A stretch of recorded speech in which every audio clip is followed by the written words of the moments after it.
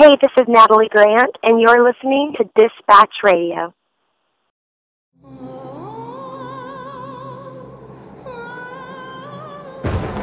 In the primeval history of Genesis, an ancient war began between the seed of the serpent and the seed of Eve. Fallen angels called Watchers begot a race of giants called Nephilim, their goal, to stop the bloodline of the promised seed. But God had other plans. Chronicles of the Nephilim is a biblical fantasy series of novels that charts the rise and fall of the Watchers and the Giants in the stories of the Bible and in between. Read all 8 novels, from Noah Primeval all the way to Jesus Triumphant. Available on Kindle and paperback at Amazon.com.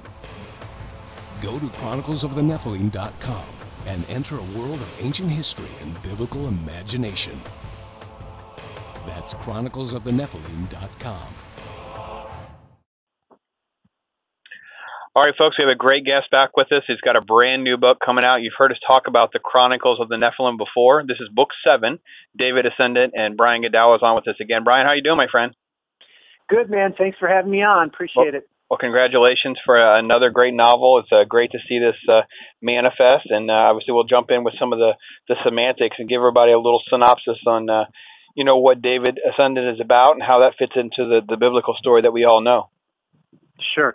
Well, it's part of a series. It's the 7th book in a series, and people could read it as a standalone, especially if they know, the David story. I think that they'll appreciate it. However, there's a lot of things that they'll appreciate more if, it's not like they're going to be confused, but they're definitely not going to appreciate as much detail if they read it as if they read it in the whole series, because what happens is Chronicles of the Nephilim is the series, and it's based on this, the very first messianic Bible passage in the Bible is Genesis 3:15, where it says, God's cursing the serpent, and he says, I will place enmity between your seed, the seed of the serpent, and the seed of the woman, which is, he says, you will bite his heel, he will crush your head. And scholars explain that that's the first messianic promise, that the Messiah will crush the head of the seed of the serpent. And so I basically said, this is a fascinating storyline. And then as I studied the Bible closer about the Nephilim, the Watchers, and the Giants, which was always sort of like a weird Bible passage in Genesis 6, 1-4, and as I looked into it more, I found out that there's a story going on in the Bible, the War of the Seed, and it's connected to these giants somehow, and these giants show up in other passages. So I thought to myself, well, if I could tell the story, go back in and retell Bible stories everywhere the giants show up in some way or manner, and these Watchers or these sons of God, and retell those stories so you can see the storyline that's going on. And that's what I do with Chronicles of the Nephilim. So it started out with Noah, and the first book is Noah Primeval. Then it goes to Enoch Primordial, and that's sort of like a prequel. So I jump back in time and tell Enoch's story. Then I go to Gilgamesh Immortal, then Abraham Allegiant. And Gilgamesh is, people say, well, that's not Bible hero, but he's one of the first mighty kings after the flood who seeks eternal life, and he seeks out Noah. And then you've got Abraham Allegiant, and that's the story of Abraham. And people think of Abraham as some shepherd, and he's a peaceful guy. But if you read Genesis 14, you find out that no, actually Abraham was a warrior because he hunted down an army of a multi-city army, 5 cities I think it is, that captured his nephew Lot. He hunted them down and rescued Lot and all their booty from that army. And so Abraham was actually a mighty warrior himself. And in that same passage, Genesis 14, it talks about these giant clans who are in the land at the time. And then, of course, you move on into the Promised Land when Joshua is going to take the Promised Land, and it says there are Anakim giants in the land, right? And what are those giants, and why is God going out of his way to send Joshua to kill all the giants? Because in Joshua 11, it says Joshua hunted down the Anakim giants to kill them out of the land. And so I tell that story in Joshua Valiant and Caleb Vigilant. That's books 5 and 6. And then it ends up, the latest volume, it's not ended yet, but the latest volume is David Ascendant. And what happens is, in the time of Joshua, I've got a bunch of like weird noises in my ear. Are you okay on your side? I'm doing great. Doing great. Oh, okay. So in the book of Joshua, it says that Joshua took care of all the Anakim giants in the land, except for he left the cities on the coast. And there's a couple cities there, Gaza and Gath and some other cities. And guess what those cities are? They're cities of Philistines. So it says that Joshua left the Philistines alone and didn't kill those giants. And why? I do not know why. But I do know that the next big hero that comes into the storyline is David. And David, of course, kills Goliath. We know that that's the famous story. He's a giant. But Goliath is not the only giant in the story of David. And so David becomes the Messiah king who sort of wipes out all the last of the Rephaim Philistine giants in the land.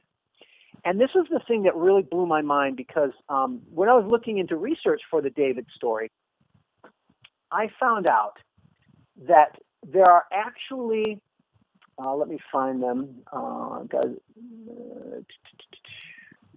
Okay, there we go. So in my research, I found that in the story of David, in the book of Chronicles and the book of 2 Samuel, we read about 5 other giants who were hunting after David. So like in 2 Samuel 21, they even give the names of some of these giants. One of them is called Ishbi-Benob, and another one's called Saph, and another one is Lami, the brother of Goliath. And it's like, wow, the brother of Goliath, well, he probably obviously had revenge on his mind, but it said specifically that Ishbi-Benob fought to kill David with this new sword that he had. And all these giants are given in this context that they're after King David. Why? Why are the giants hunting him, right? And so this is a fascinating storyline. That's the storyline I decided to tell in David Ascendant. I go into the Philistine culture. I show, it's pagan, right? And it's pretty wicked and violent, and I show all that. And then I show Goliath as a young man and how he rises up with these other 5 giants. And it calls these giants descendants of the giants in 2 Samuel and 1 Chronicles. And that phrase in Hebrew is actually Yelid HaRafah. And there's a scholar, Conrad LaRue, who makes an argument that this phrase, Yelid HaRafah, may actually be a reference to a military cult of giants, because the word Rapha is reference to the Rephaim, and in the Bible, Rephaim are giants, and that this phrase may be a specialized phrase, so there may have been a military cult of giants, and they're all specifically going after King David. So this is a fascinating story. So I went into the lives of these different giants, and the Bible doesn't tell us anything more about them, just that they were after David and they were killed by David's mighty men. But I go in and I do a little speculation, and I sort of retell the story of these giants and where they came from, and then I integrate it into the story of King David. And so it's all about David's ascendancy when he was on the run from Saul, and when he met his first wife Michal and fell in love with her, and then later on he falls in love with Abigail, who becomes his third wife. And I have the romantic story in there as well. But I tell David's story as a man who's conflicted. He's a man who has a heart after God, but he also has a weakness for women and a bent for blood. He's a man of bloodshed, so he's violent. So he's a man of complexity who struggles with passionate sins as well as passionate spirituality, right? And that's sort of the genesis of the David Ascendant story, because I thought, how can I tell a story that people haven't heard 100 times before? I think David and Goliath is cliche now. I've heard it so many times, right? And I thought, well, what can I do that will give a fresh view on this without really contradicting the Bible? And this whole giant angle came in that was fascinating to me. And then, of course, it says that David ends up wiping out these giants in the Valley of the Rephaim. And so, in other words, they named the valley after those Rephaim giants who David ultimately conquered. And so, as the Messiah King, David is sort of finalizing this victory over the seed of the serpent as as symbolized in these wrestling giants who are after him, right? And after that, you don't really hear anything more about the giants in the Bible, you know. And so that's kind of the story I chose. And so I think people are going to find the story of David and Goliath. They're going to see some stuff they're all familiar with, but they're also going to see an angle and some storytelling that is in the Bible, but not very detailed, and they haven't heard before, or they haven't really noticed, right? And so that was sort of the genesis and where I, you know, what sort of drove me to tell this new story in the 7th volume of the series. Well, it's definitely a fresh new angle and really a lot more depth. And could you touch on a little bit about what are some of the other sources and some of the other things that you're able to find from a historical context and some of the other things you did in your research? Yeah, you know, one of my interests in writing this series, Chronicles of the Nephilim, is that I wanted to sort of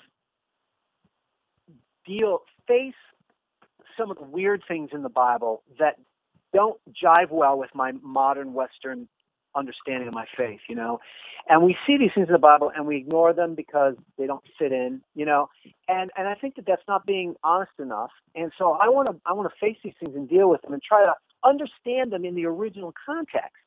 And so my intent on writing the Bible series is it's more of a theological novel than it is a it's historical fiction, but it's kind of more theological because I want to pull back the curtain and show some of the spiritual realities that the Bible talks about. But the Bible also uses a lot of, you know, has some strange things, and I don't want to ignore those. I want to try to incorporate them in my understanding. So, for example, another one strange thing that shows up in the David story is what's called the Lion Men of Moab.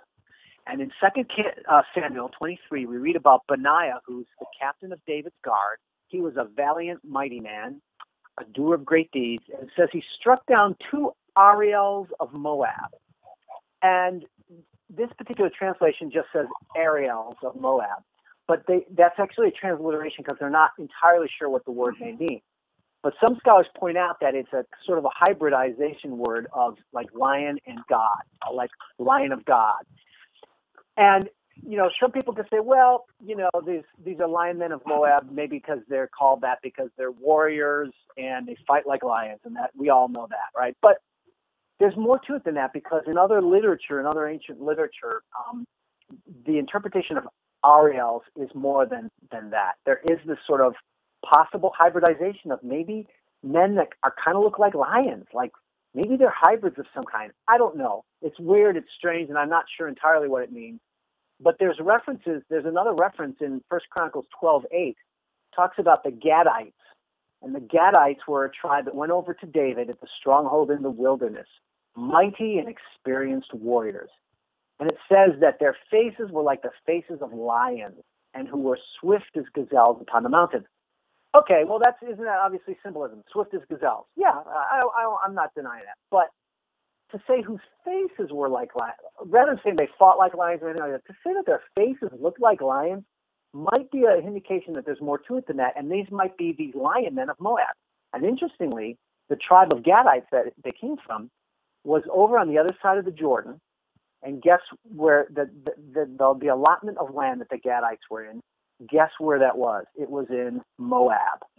And so it's possible that these Moabites became converts to the tribe of Gad, and some of them were these lion men, and they looked kind of like lions to these people, you know. And so, you know, I incorporate those into my story with King David, and you know, I go out full bore and call them, you know, they have lion-like faces with names and stuff, and you know, how much does it do that? How much is that in reality? I don't know. But I'm making the spiritual point that there's these strange things, and I'm incorporating it into the Bible. I'm incorporating it into my story and trying to be as true to the Bible as I can while filling in between the lines with some imagination that sort of communicates that spirituality. So I've got these lion men of Moab who are like lion-like warriors, and it says that Benaiah killed 2 of them. So I thought, well, if they converted and joined David, but then 2 of them were killed, maybe 2 of them were traitors. So I kind of tell the storyline of how it is that Benaiah came to kill those 2 lion men, you know, out of the group of 11 that are named in 1 Chronicles. And so that's one other example of sort of like incorporating some of the strange things in the Bible in an ancient Near Eastern context. And in previous volumes of the Chronicles, I included like satyrs, like during the in the book of Joshua Valiant and Caleb Vigilant, my 2 novels about the Holy Land. There's a lot of references to these like goat demons, and the goat demons were basically satyrs. And there's a lot of references in the Bible in Isaiah and Jeremiah and even Leviticus that talk about these as demonic beings.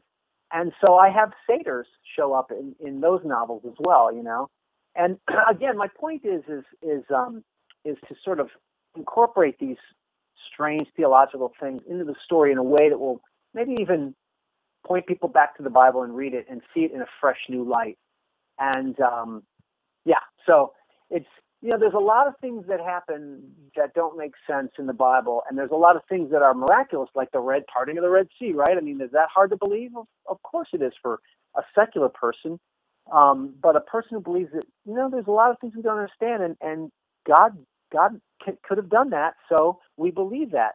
And so in the same way, I think that there's other weird things like these giants that show up that, it's not just a matter of saying, look, the Bible says they're giants. It's also saying, but these giants show up in periodic places throughout the Bible, and then one step further, you start to see that these giants are not just this arbitrary thing of these are warriors who are 7 to 8 foot tall, or Goliath may have been 9'9", right? It's not just like, oh, there are these bad guys that are there. They're actually connected to a storyline that goes all the way back and is connected to God's intent to get out, to wipe out the evil seed of the serpent in Canaan so that he can bring his people into his holy land and ultimately his Messiah. And I think it's all connected to that. And that's sort of the storyline that I decided I wanted to tell, that storyline that I call the War of the Seed of the serpent that is not only the Canaanites as a people, but in particular, they're emblemized in these Nephilim giants that end up becoming the Rephaim during the time of King David, So King David is sort of like the last in the line of those who are fighting the seed of the serpent in the Old Testament. And he, of course, is the Messiah King. He's the anointed one. And David is the archetype for Messiah, right? Or he's the antitype for Messiah. Messiah would be the son of David. And so he's a very crucial character in that spiritual warfare that's going on inside the text. We're talking to Brian Godawa. The new book is called David Ascendant. It's book 7 in the series that he has, Chronicles of Nephilim. And if you are a fan of C.S. Lewis and J.R.R. Tolkien, this is definitely your thing. And I love what he uses. He uses the term biblical imagination, filling in the gaps, not trying to change what's there, but trying to kind of layer some backstory, some interesting interpretation. And, your notes have some a thing here I'd like you to speak on briefly. You talk about there's an appendix that provides some interesting biblical and ancient Near Eastern research and that kind of thing. Speak a little bit about that and how you feel that can help guide people to join you on this journey. Yeah, well, look, I'm retelling Bible stories, and I'm trying to stay true to the text. And so I realize that my dominant audience are going to be people, usually basically Christians or maybe Jews who love the Old Testament, but, mostly probably going to be Christians. And be careful, these are not Christian novels, they're not going to be safe, family friendly, because I believe that the Bible has a lot of sex and violence in it, and there's a lot of evil. And the reason why is I believe that the power of the redemption in your story is only equal to the accuracy that you depict the evil from which you're redeemed. So if you don't depict a very realistic evil, your redemption just doesn't have any guts to it. It doesn't impact people. So I show the evils of that world of that time. I try to be like the Bible, but the Bible has some pretty gruesome things in there, and cutting off 200 foreskins of Philistines, and a lot of gang rapes and chopping off heads and all this kind of stuff. So I have some of that in there, but I do it because I want to show the power of God. And I'm sorry if I'm a little too off topic, but I'm going to get there. So my point is just that this isn't these novels. be careful. They're rated PG-13. So, but nevertheless, that's my audience. And so far, Christians have been loving them. So they like the realism of it, and they believe that the redemption is powerful. But nevertheless, because that's my audience, they have a high respect for the Bible. So I want to, and I know that when you're retelling a Bible story, that's on sacred ground, right? So I want to show that respect and help those who might have a hard time understanding. Wait a minute, is he incorporating fantasy and fairy tales into the Bible? What is that? Reducing the Bible to fantasy? No, not at all. In fact, what I'm doing is very similar to what the Bible itself does in terms of weaving in imagination with real history and real events that God did.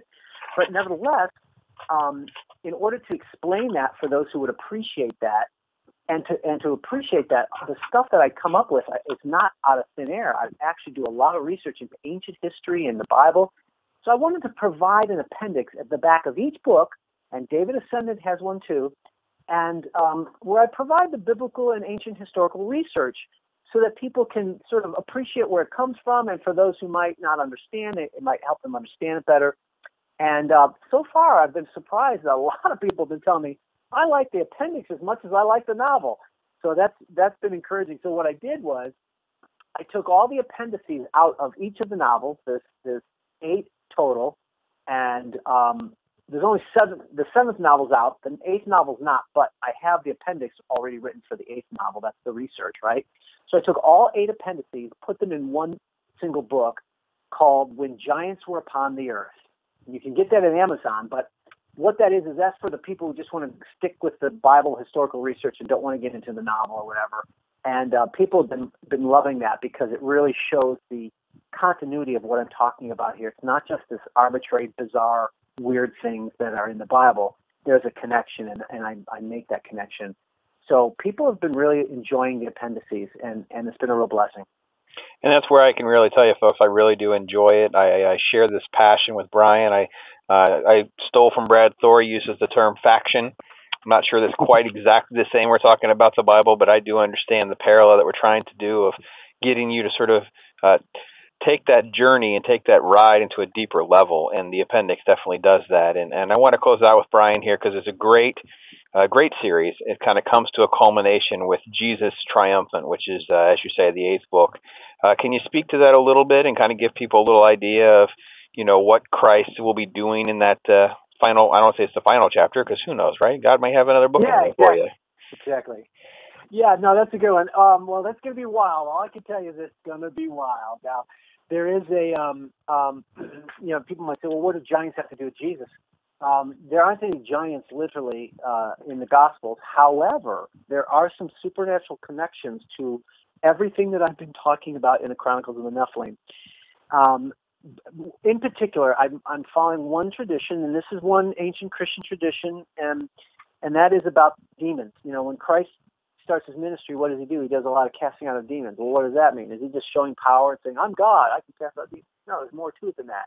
But guess what? The Bible doesn't say where evil spirits come from. It just says that they're there. And people assume, well, they're fallen angels. No, they're not, because fallen angels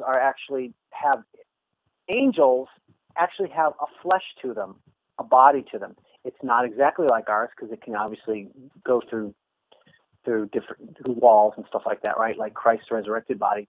But nonetheless, it is flesh because angels eat food. In the book of Genesis, they eat food, and Jesus ate food as a resurrected body too.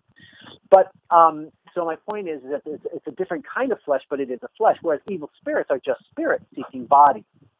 But there is a tradition that in the ancient Christian church that is connected to the book of First Enoch that suggests that demons are the spirit of dead Nephilim, because the Nephilim were hybrids of angels and humans. So because of that strangeness, demons come from them. I'm not sure if that's entirely true, but it's a fascinating concept, and it seems to work. And it also works theologically with what Christ was doing, because he's casting out these seed of the serpent as he comes in as the Messiah King of the land of Israel. And ultimately, there's another ancient Christian tradition that Christ, and this is in the Apostles' Creed, that when he died, he went to hell.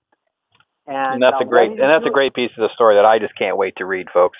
You guys have I've heard me talk about this piece in particular. Where did he go for 3 days? And this whole descent into hell story is one that I personally have always wanted to flesh out as well. So I can't wait to get Brian's interpretation. Yeah, it's gonna be wild, but it's gonna fit in with everything that comes before it. So I would recommend that before it won't come out till next year. It'll probably be a year before it comes out because there's a lot going to go into this. So get reading on the series now, because you do want to read the Jesus one in context, because it sort of is an amazing conclusion of everything that was before it.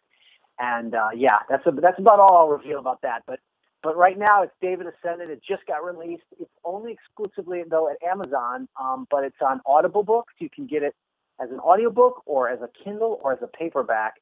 But that's where you can get it. And if you want to get more information on this, my website, chroniclesofthenephilim.com, chroniclesofthenephilim.com, you'll be able to figure out the spelling. Well, we'll link to that for you, folks. We'll make sure you got links to the Amazon as well as Chronicles of the Nephilim. And Brian, you've got some great stuff on the site that kind of really helps kind of pull the whole universe together for people. Yeah. I have all the books on there, and not all the books, but I have material related to all the books. You can get free articles that deal with the research that I've done. You can get book trailers, author videos where I explain things, as well as each book. You click on each book and you can see what the characters are in the book, because I actually casted it. I have pictures, artwork. I have little explanations of the stories. So if you want to learn a little bit about it before exploring and buying the books, you can feel free to go to the website, and you'll find all kinds of stuff, as well as, other interviews of me and book reviews of the book and stuff like that. So everything you want to know about the series, you can find out at chroniclesofthenephilim.com. Brian Godawa, it is the David Ascendant. It's a great series, folks. You need to jump in with both feet.